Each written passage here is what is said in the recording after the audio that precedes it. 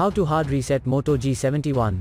Step 1. At first, turn off your Motorola Moto G71 5G by pressing the power button for a while. Step 2. Now hold volume down and power key for a few moments. Step 3. Let go of all held buttons when bootloader mode appears on the screen. For further detailed guide, please check the link in the description. There you will find further steps on how to hard reset your smartphone. For further detailed guide, please check the link in the description. There you will find further steps on how to hard reset your smartphone. For further detailed guide, please check the link in the description. There you will find further steps on how to hard reset your smartphone.